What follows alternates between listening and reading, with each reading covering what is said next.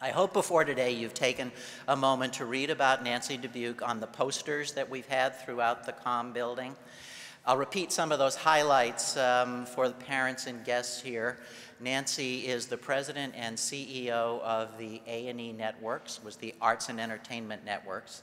By some measures, it's the most successful of all cable networks. You may know the A&E Networks by its programs. If you're older like me, it was the History Channel. It was so often identified as the place where black and white newsreels were constantly in play. Some people used to joke it was the all-Hitler channel all the time. So much World War II was going on there. But that was pre-Nancy, or at least before Nancy took charge. And Nancy believes that history is found in many different places. And now the A&E Network is home to such shows as there's Ice Road Truckers, you may have seen, Duck Dynasty, Hatfields and McCoys, a feature film, Pawn Stars. I have to be careful when I say pawn, not porn, so it's Pawn Stars, so you know what it's all about. And many, many more programs like that truly transformed the network and really has made it one of the most exciting networks on television now. The Hollywood Reporter, which covers the entertainment industry, they did their recent issue and they listed the 100 most powerful women in the field of entertainment. And Nancy was listed number 3 of the 100 most powerful women in the whole world of entertainment.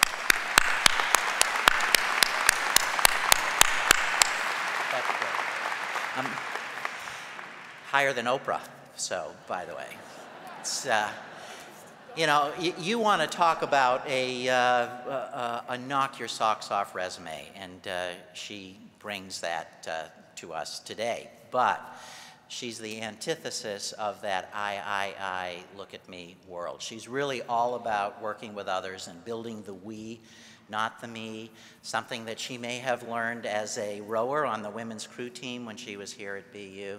If you speak with military veterans, for example, about the A&E Network, they're likely to describe it as the network that strongly and without public fanfare sponsors 2 of the most important veteran service organizations, the Mission Continues and Operation Rubicon. This isn't an accident. Nancy has 2 grandfathers who were veterans of World War II, and honoring those who served the country means much to her. And she formally mentors younger women professionals just as she was mentored, passing it forward. And she makes spending time with her children a top priority. One of her children is here with us today. So we're proud of all that Nancy has accomplished, and we're basking in her professional success, but we're even more proud of that non-resume that Nancy brings and the example that she has set. So, class of 2015 and parents, family, and friends, it's a true pleasure to introduce Nancy Dubuc, College of Communication, class of 1991.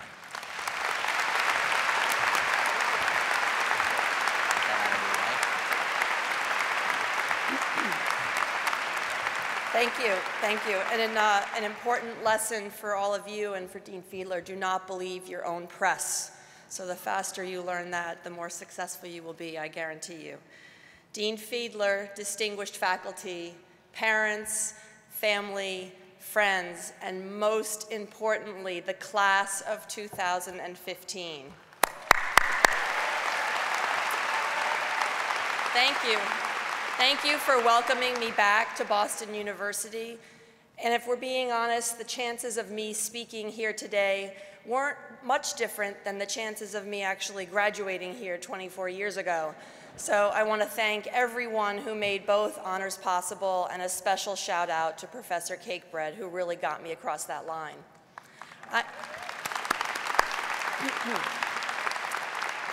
I am both humbled and grateful, but most of all, I am so proud of this class. I read that a record 42,000 people applied to be in the class of 2015, which made me think 2 things. Excuse me, under no circumstances would I have been accepted in the class of 2015. And this is one of the smartest, most accomplished group of men and women to ever come through this school. You have so much going for you right now.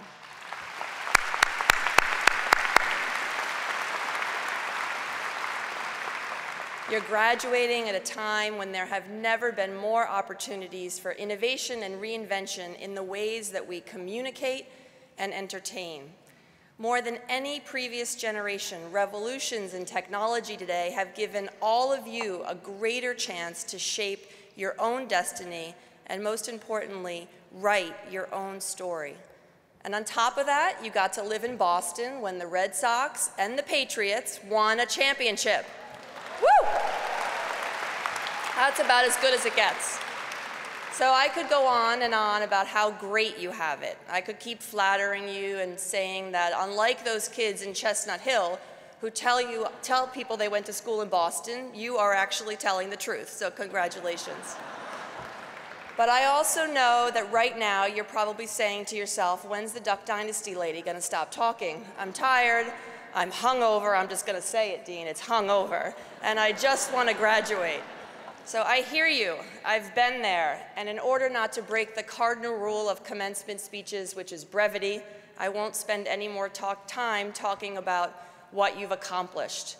I want to talk about what you might be afraid of. The first thing you're probably a little afraid of right now is the future, I would guess, and that's completely understandable. What comes next is new, it's different, it's unknown, and I'll tell you right now, it is not in your control. Long ago, my stepfather, Brendan Smith, gave me one of the best pieces of advice I have ever received. Don't worry about it, Nancy, because it's not going to turn out that way anyway. At times, I found that advice supremely annoying, but mostly I found it liberating. I realized that we can neither control nor predict with certainty the outcome of every decision that we make. And it taught me to learn something very important: trust my gut. So don't spend too much time worrying about what the future holds, because it's not going to turn out that way anyway. The second thing you might be afraid of right now, and in my opinion, the most limiting and the most important, is thinking you have to start making choices that earn other people's approval. The other day, I came across a t-shirt in Forever 21 that said, "I did it for the likes." I did it for the likes. 6 words that sum up so much of what's influencing our culture today. We have become a like culture, running the risk of constantly seeking affirmation. And in an age of social media that provides an instant thumbs up or thumbs down, it's easy to get caught in this endless feedback loop of approval and disapproval. So be mindful that as a generation of influencers, which you are, a like culture can easily extend beyond social media to the life choices we make, looking for that affirmation of, yes, your idea is good, yes, your career path is acceptable, and yes, your achievement is good enough. Now, I know what some of you may be thinking: this woman is in television where the whole point of the business is people liking things. But yes, that's true. It's also true that I have never come across a hit show that wasn't first mocked or dismissed or outright rejected in meeting after meeting. Imagine for a minute the decision-making process that led to putting a show on the air, Truckers on Ice driving 15 miles an hour on the History Channel. And my personal favorite, imagine how well the pitch went for a show about a family of 4 guys with long beards who make duck calls. Duck Dynasty at its height was bigger than American Idol. Don't get me wrong, you should listen to, and whenever possible, try to learn from other people's opinions and suggestions, and you should surround yourself with people who will challenge you in a healthy way and who will help you grow. But it's important to make decisions after digesting people's points of view.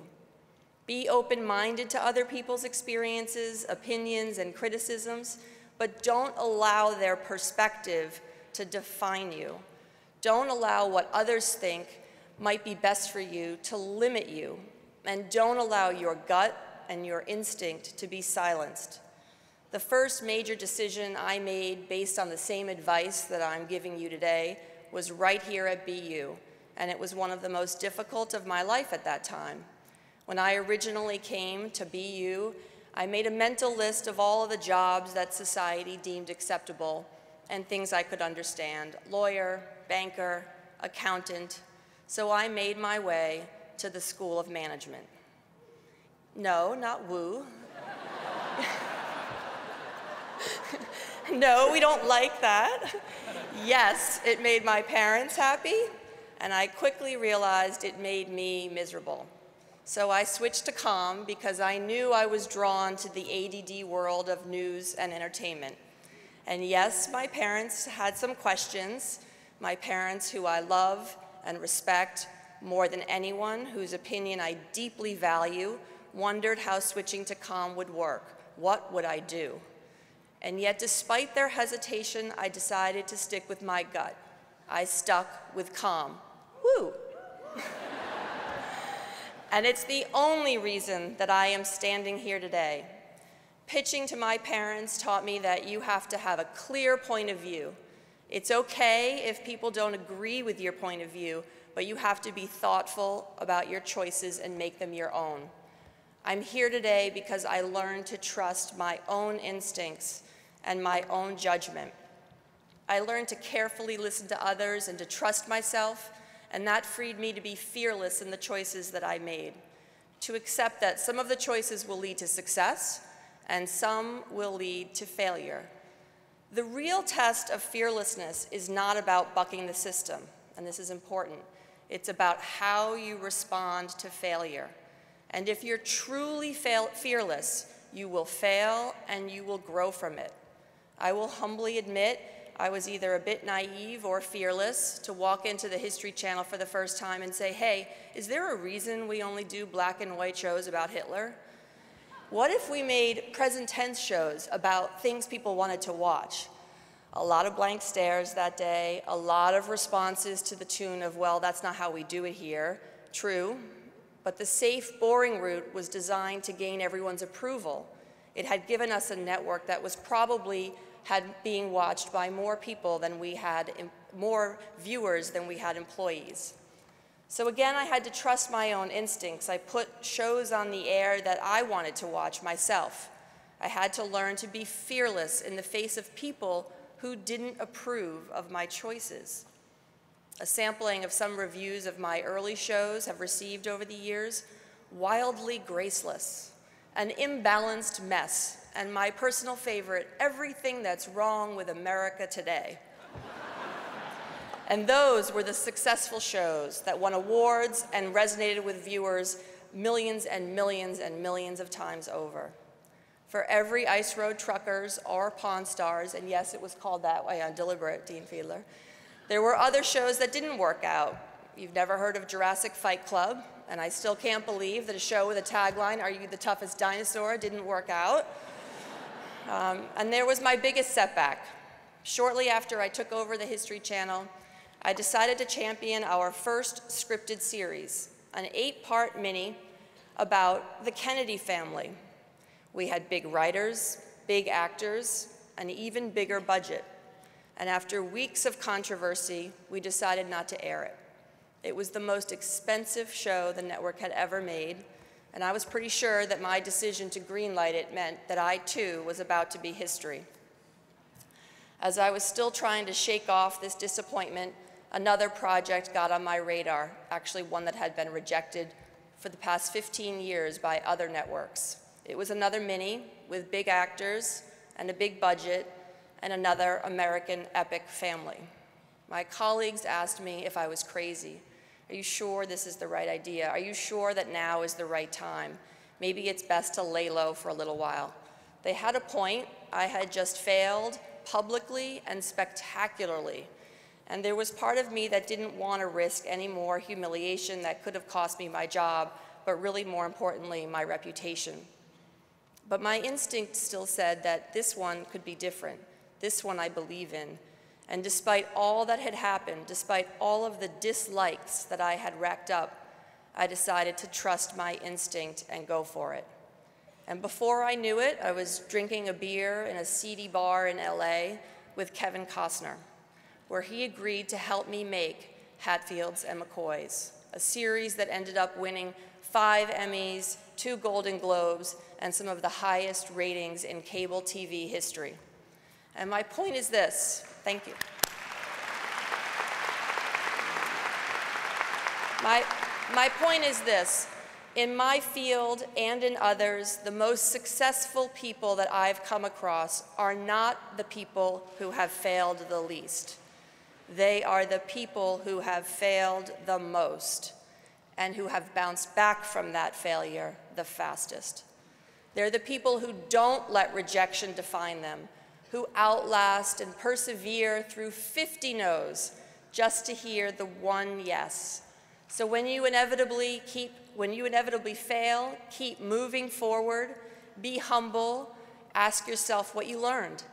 Don't allow the voice of self-doubt to get too loud, because trusting your instincts is most difficult when everyone else is questioning them.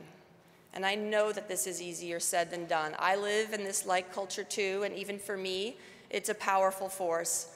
After years of practice with disapproval and failure, there are still times when I care too much about what other people think. We are, in fact, human. In those moments, I try to remember that innovation can be lonely, as it sometimes requires the bold thinking and courageous action that groupthink cannot support. And as BU graduates, your fellow alums include the first American woman to earn a PhD, the first woman admitted to the bar in Massachusetts, the country's first Black psychiatrist, and its first popularly elected Black senator. Alexander Graham Bell was a BU faculty member when he conducted his experiments on a strange new concept, the phone. Imagine all of the people who doubted these pioneering giants. Imagine all of the people who disliked their decisions and disapproved of their dreams. But they didn't listen to those voices. They listened to their own. And we are all better off for it and their choices. So make sure your choices reflect your talents, your hopes, your passions, and your very best instincts. As I shared at the outset, I believe there are more opportunities than ever for this class to forge its own path. Every one of you can tailor a career around your unique interests and skills. And don't be afraid to spend some time figuring it all out, because the end result will be a life that is much more satisfying than anything that others can plan. So class of 2015, my challenge to you is harder than you may think. I am daring you to trust your own instincts.